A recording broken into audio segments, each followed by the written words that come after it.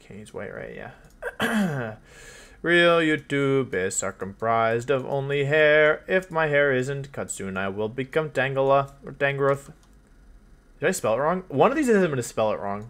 That was almost it. I almost spelled it wrong. I almost forgot an E. Anyway, what's going on? It's your boy. The guy. So, there I was, thinking about which video I was going to post today. Spent hours and hours. I spent the last 14 hours contemplating which video goes up today. And I decided I was going to talk about the Gigantamax formies that were added in the Isle of Armour. Now, a couple of things. Oh, that's way too loud. I'm sorry for the music. A couple of things. Many people ask why I say formy and not form. The reason is that Pokemon is spelled, the formy has an E at the end. F-O-R-M-E. Now, this is spelled wrong. It should be F-O-R-M-E-S. But that's why. So don't yell at me because of it, okay? I'm just proper pronunciation guy. Anyway, so Isle of Armour added 6 new Gigantamax forms, 7. There's Venusaur, Blastoise. These are all old, blah blah blah. The Gigantamax versions of your starters, these three, that's 5. And then at the very end, they have 2 Urshifu as well. So in total, 7 new Pokemon that can Gigantamax. Their effects are all relative. Like, a lot of them have the same effects. Like, the Venusaur and Blastoise have the same effects. Urshifus have the same effect, and then the starters all have the same effect. However, I think it's still worth talking about. So, even though the effect is the same, depending on the Pokemon you're using, it's, like, the viability is different for sure. The first one is Venusaur. So, if we talk about Gmax Venusaur, it is Gmax Vine Lash. At grass type attack that Gigantamax Venusaur uses, the move continues to deal damage to opponents for 4 turns. So, this is the grass type equivalent of the Gmax Wildfire. I think it's very good. I don't know how popular Venusaur is going to be. Venusaur actually looks like me right now. It needs a haircut as well. I don't know how popular it's going to be, like, in the long run, but the effect is very, very good. And although Sun obviously takes a hit with the addition of Politoed, Politoed, Venusaur is a great Pokemon. I mean, it was really dominant in the last part of VGC 2020. Pretty much since it's been introduced, it's been very, very good. Great coverage moves. Leaf Storm, Sludge Bomb obviously are going to be your go-to, but you don't have to run Leaf Storm. You could run Energy Ball. Some people run Frenzy Plant as well. The additional power is really nice. The main advantage of Venusaur is obviously it has Chlorophyll. When sunny, the Pokemon speed doubles. It's very fast in the sun. You can run Focus Sash, you can run Life Orb. Some people are running Wide Lens, some people run Absorb Bulb. It's got a bunch of different items it can use. It's also a very fast Sleep Powder user, which is just extremely, really, really powerful. But the nice thing about Gigantamax Venusaur is it gives you a bit more offense. Sorry, I turned the lights on and they're really bright. But yeah, it gives you like a lot of like extra offense if you choose to Gigantamax it. And people would Dynamax Venusaur before. It's a good Dynamax Pokemon because like Poison obviously raises your special attack. But now you actually have this really nice secondary effect of just adding a ton of passive damage. And like you should not underestimate the passive damage of this effect. You also, like, the difference in damage that you're actually doing is pretty significant because you remove the grassy terrain that you would set otherwise, which, of course, you know, on the one hand, grassy terrain powers up your grass-type moves 1.3 times, but I think this effect is much stronger. And so not only you're removing the healing, but you're also dealing passive damage. So, overall, I think it's a great Gigantamax option. I don't know how popular Venusaur will be with, like, the new metagame and stuff, but I think, yeah, I mean, it's still, like, the effect is really good. Now, Blastoise has the same effect as Venusaur. However, it's a much worse Pokemon in my opinion, which is unfortunate. Gmax Cannonade, like Gatorade. Same thing as Venusaur, but the thing is that like Blastoise has a lot less going for it. Like of the 3, I'd probably choose either Charizard or Venusaur first, and then whichever one, you know, you didn't take second, and then Blastoise third in terms of their viability right now. Blastoise has some things going for it. The design is sick. That's the first thing. Good bulk overall. However, like, I don't know. I just, like, even though the effect is really good on Blastoise, like, it's not the best Dynamax/Gigantamax target because it only has water. Like, unlike Venusaur and Charizard, who have good secondary types, with Venusaur raising its special attack of itself and the partner, and Charizard raising the speeds. Blastoise has, it doesn't have a secondary type. So, like, the moves you run in it are, like, you know, Water Move, maybe Protect, maybe Shell Smash, maybe Ice Beam, maybe Dark Pulse. Like, it's kind of just, in many ways, an inferior Rotom Wash. Like, of course, you have this nice secondary effect, but yeah, I mean, I honestly don't expect Blastoise to get nearly any play, despite the effect being really good, because if you're going to run Blastoise to get the effect, why not run Charizard or Venusaur, who are much, much stronger? So, like, I like Blastoise, I don't like, you know, being mean to it, but that's honestly how I feel. Now we have the Galarian starters. So, their effect is interesting. I believe that it just makes it 160 base power. Gmax Drum Solo, 170 or 180 base power. So that's really, really high. I don't know. I heard 160, so I don't know if that's true. So, yeah, this is a very, very, very powerful move.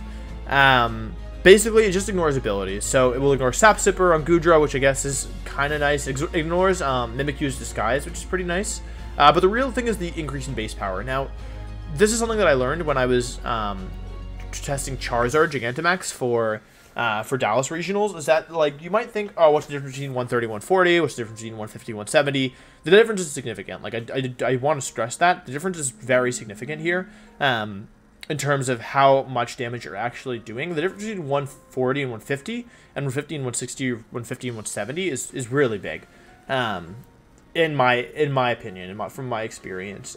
This extra power is, like, it changes a lot of damage calcs, at least to do with Charizard, and yeah, like, I would not be surprised at all to see the same thing here. Now, the first thing we need to talk about is this one is a 170 base power move that, if you Gigantamax your Rillaboom, is also boosted by grassy terrain, meaning it gets an additional 1.3 times boost and then the 1.5 times boost for being a grass type Pokemon with a grass type attack.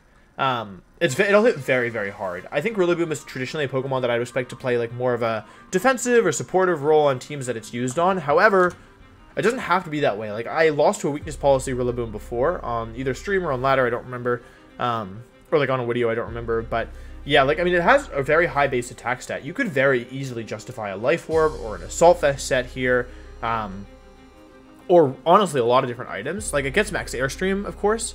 It's not very strong. I think it comes off of Acrobatics.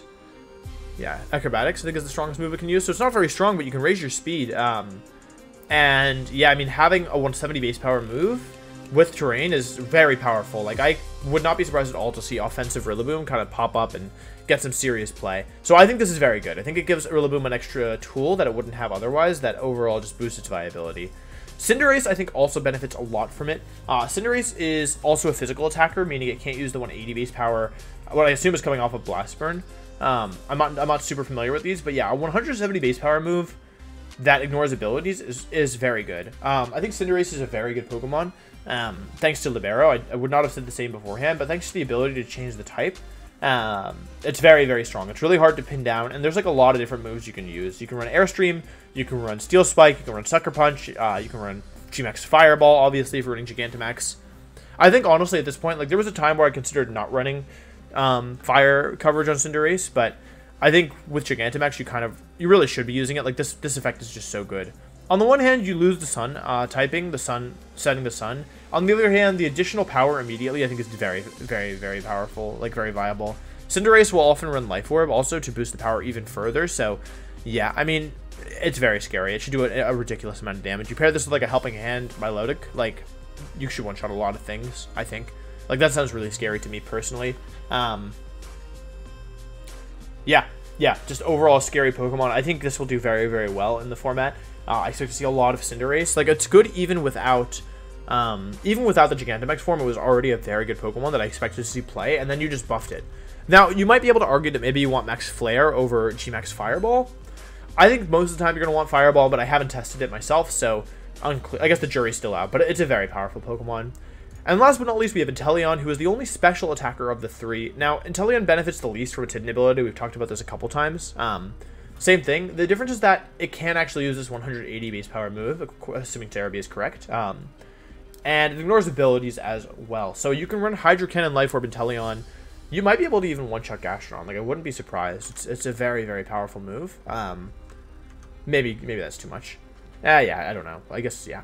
The thing is that, like, Inteleon, I think, is getting kind of power crept. The stats aren't amazing, and although it hits really hard, maybe you can justify it. I don't know.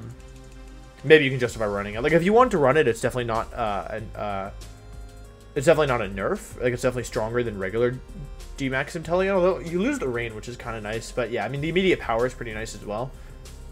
Yeah, I'm not entirely sure which is stronger, because 2 Max Geysers are stronger than 2 Max Gmax Hydro Snipe, I guess. But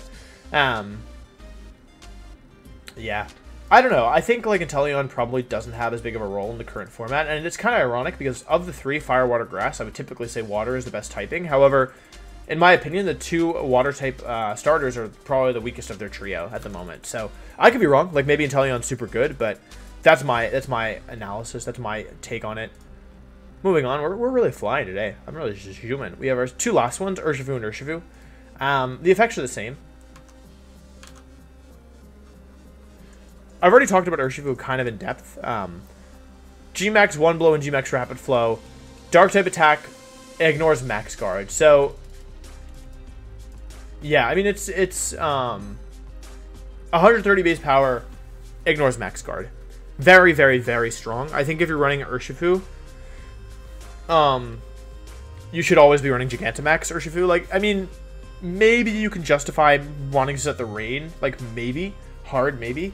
However, yeah, like, most of the time, you're gonna being able to hit through Max Guard is a big deal. Now, if something is Gigantamaxed, obviously, or Dynamax, you know, like, it's gonna have more bulk, but just the ability to do that damage through Max Guard, I think it could be very good. Now, I've talked a bit about Urshifu. I don't need to get super in-depth before. I've actually talked about Urshifu twice now, so I don't need to tell you what I think about it overall. You can go watch either of those 2 videos if you want to know. But overall, I mean, I expect these to get some play. I don't expect them to be super broken necessarily. Like, I think they're very scary to deal with, but I don't think they'll be broken. I actually have been kind of... So, those of you who watch the other videos know that I was saying Dark-type Urshifu is by far inferior. I kind of been rethinking it a little bit. I'm not going to lie to you. Like, Amoonguss makes me just not want to run this one at all, the water-type one, because Amoonguss just totally invalidates it. I mean, you can run Zen Headbutt, I guess, but I don't know. I mean, Amoonguss seems like a problem, and I expect a lot of Amoonguss. But on the other hand, then you have Togekiss, which invalidates this one. I mean, it kind of invalidates both of them, if we're going to be honest, but yeah. Yeah, Pokemon's not so one-dimensional, though, that, like, you can just say, like, oh, it loses to Amoonguss, so it's bad, because you have a partner as well. So, anyway, I think that's all I wanted to say about that relatively quick video today. I just wanted to give you guys a quick rundown of the different Gigantamax formies and how good they are and all that stuff. So, yeah, let me know what you think in the comments down below. Don't forget to clean your bathroom, and I'll see you next time. Goodbye.